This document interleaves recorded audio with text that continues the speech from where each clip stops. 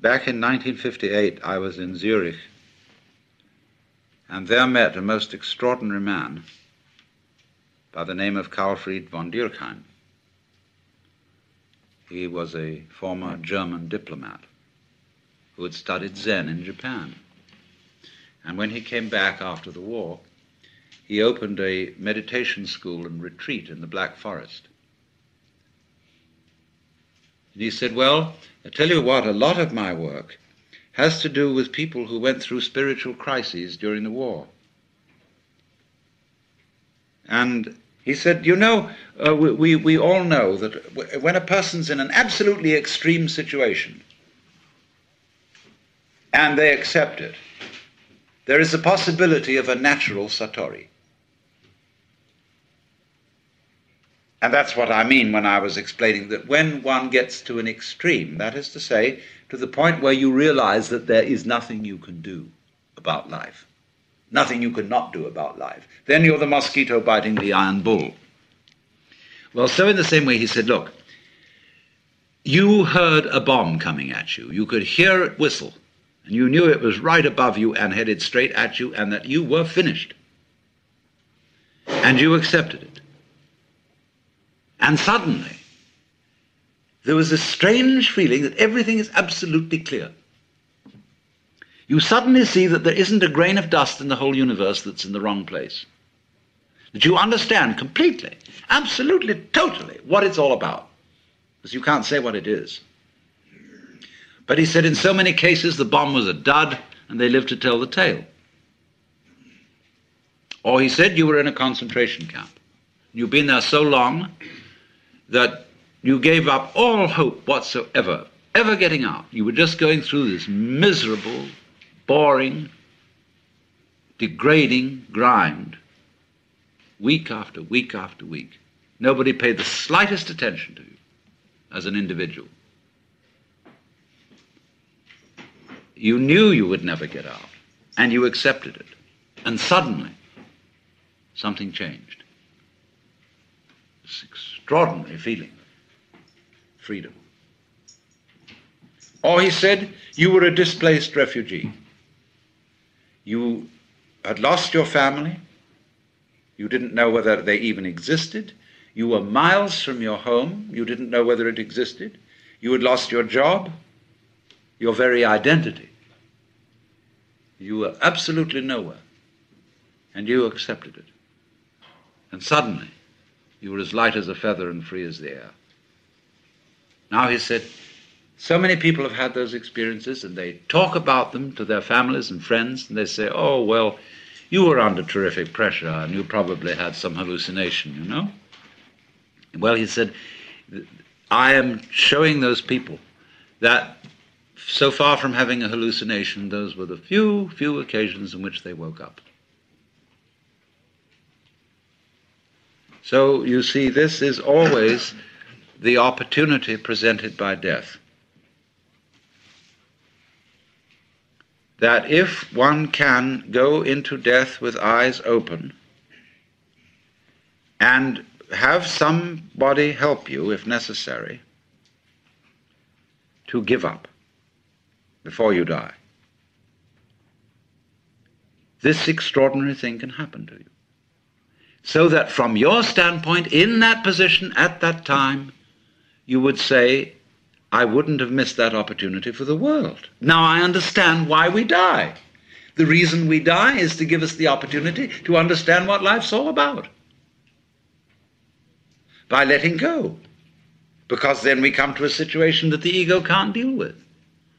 When we are no longer hypnotized by that, then our natural consciousness can see clearly what all this universe is for.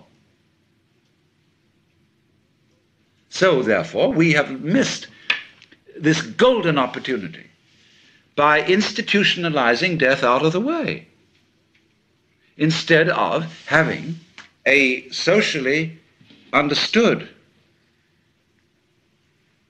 acceptance of death and rejoicing in death. Now, I could imagine that one person would want to rejoice in death in an entirely different way from another. Like, say, a wedding is a rite of passage.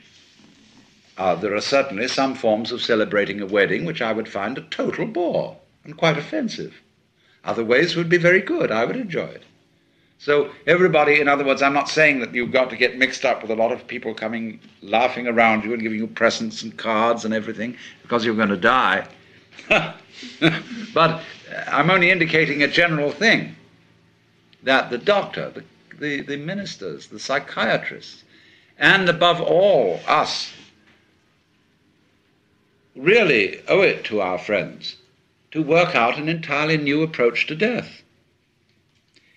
Because what has happened, you see, from earliest childhood, the child learned that great uncle was dying and saw the family put on long faces and say, oh, that's too bad. Even Christians who think they're going to go to heaven, you know, they get absolutely morbid, more so than anybody else, about death, because heaven, as they all know, is a very boring place.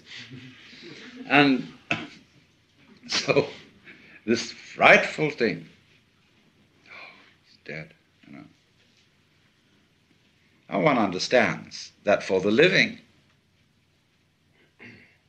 to lose someone you love, or even for a dying person to worry about what on earth my wife, my children, my whatever are going to do without me.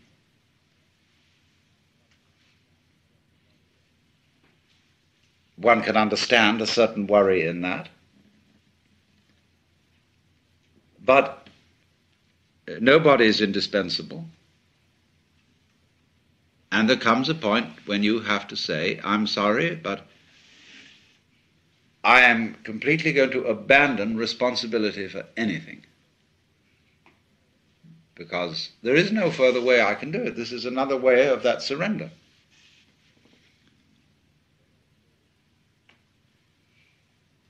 And then the curious thing that occurs is the moment all that is dropped, suddenly it dawns on you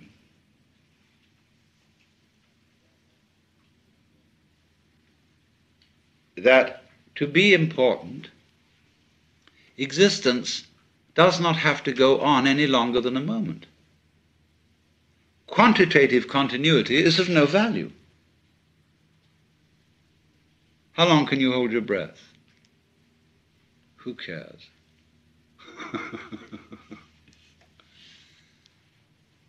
So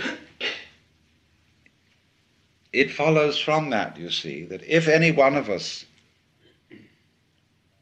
without being shocked into it by being bombed or put in a concentration camp, could at this moment be as one about to die,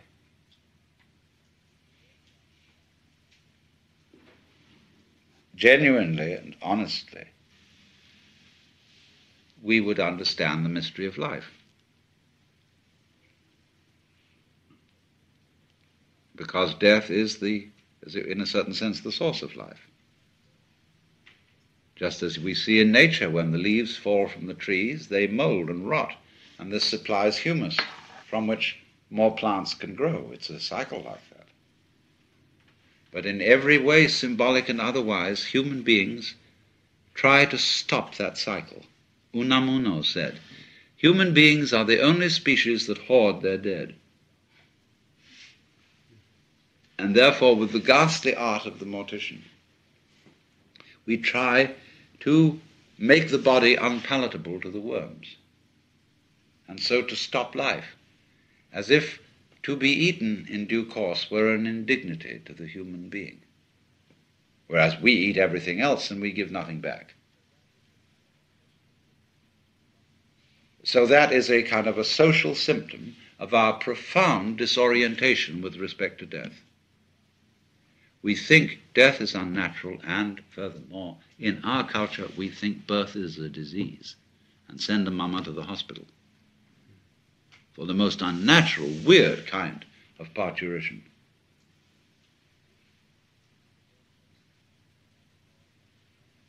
In other words, more and more one regards the healthy and inevitable and natural transformations of the body as pathological. I can imagine, people having sexual intercourse on an operating table to be sure that the whole thing is hygienic.